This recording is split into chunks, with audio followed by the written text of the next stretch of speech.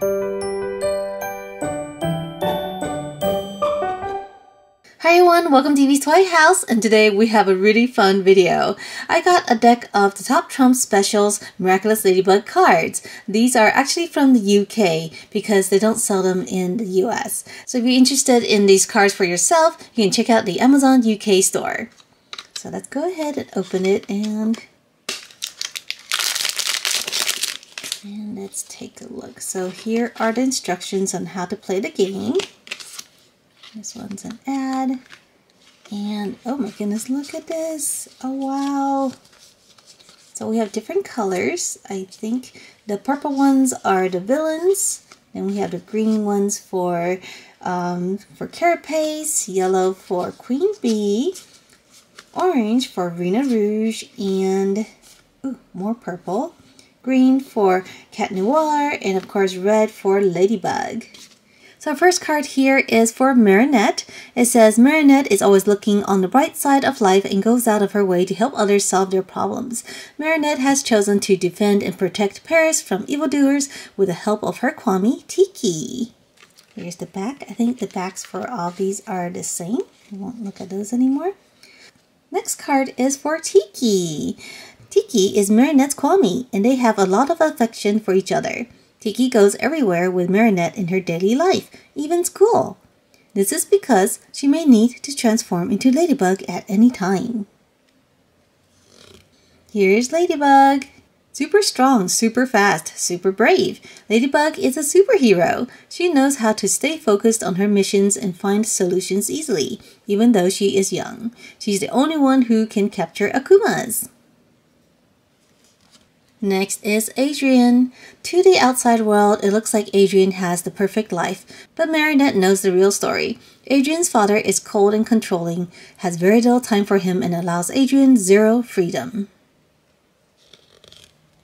Next is Plagg. His magical powers allow Adrian to transform into Cat Noir. Plagg is lazy and hates being ordered about. He doesn't take missions as seriously as Tiki and does not have the same knowledge as she does. Here's Cat Noir. He is super fast, lively, and full of love for Ladybug. Like Adrian, he has a lot of self-esteem, which is a help and a hindrance. His power is the Cataclysm, which can destroy anything he touches. Ooh, here's Gabriel. Adrian's dad, Gabriel, is a talented fashion designer. People are fascinated by him, not only because of the originality of his designs, but also because of the air of mystery that surrounds him. Here's Naru.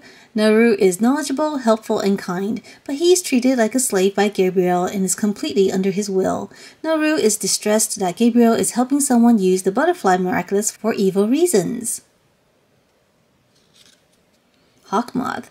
In his goal for ultimate power, Hawkmoth needs to capture Ladybug's and Cat Noir's miraculouses. To do this, he uses his Akuma to transform civilians into villains who battle Paris's greatest heroes. Here's Aya. The budding news reporter Aya is the author of The Ladybug, a popular blog dedicated to Ladybug. She is also best friends to Marinette, but doesn't know who her alter ego is.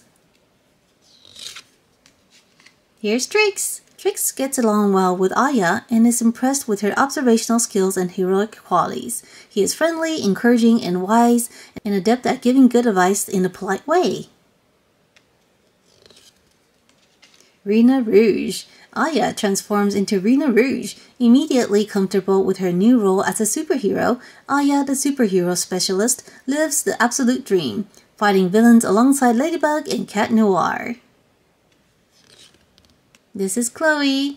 You're better off on the right side of her than in her bad books. She gladly uses her position for her own benefit, such as securing a parking spot for the teacher in return for a good grade. She strongly dislikes Marinette, seeing her as a rival.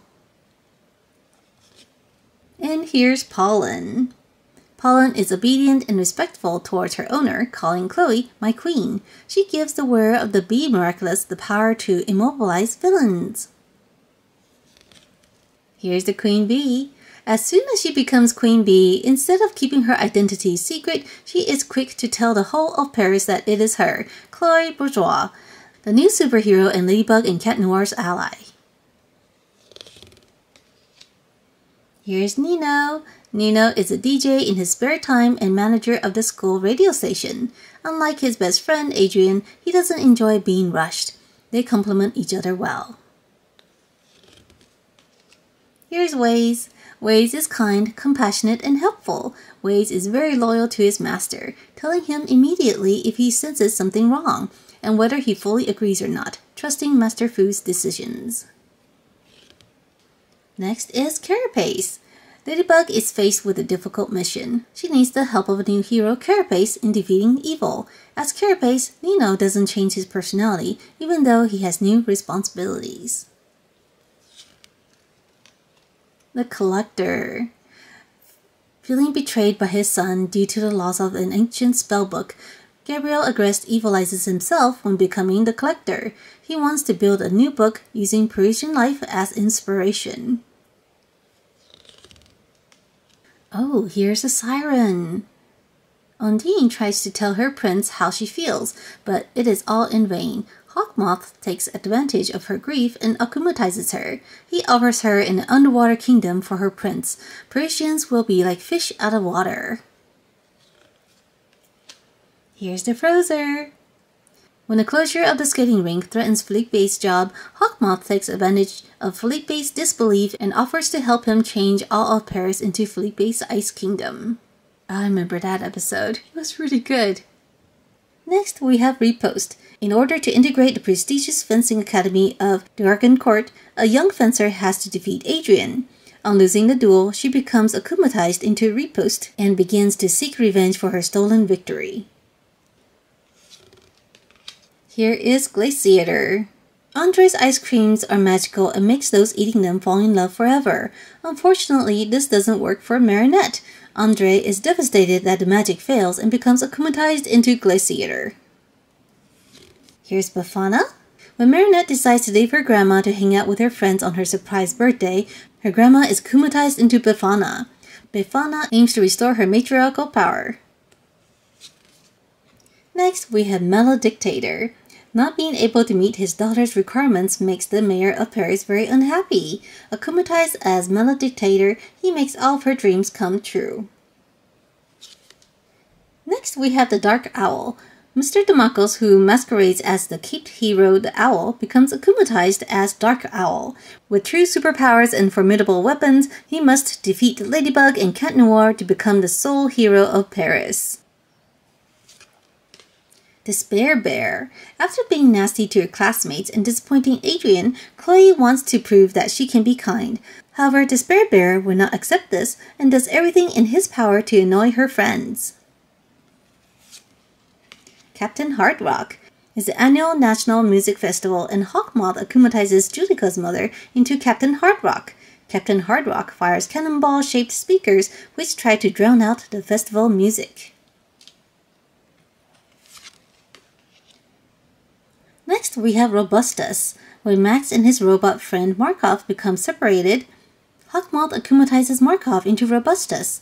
He then gives him the power to bring all inanimate objects to life, in order to keep him from being separated from Max ever again. And here's our last one, Sapotas.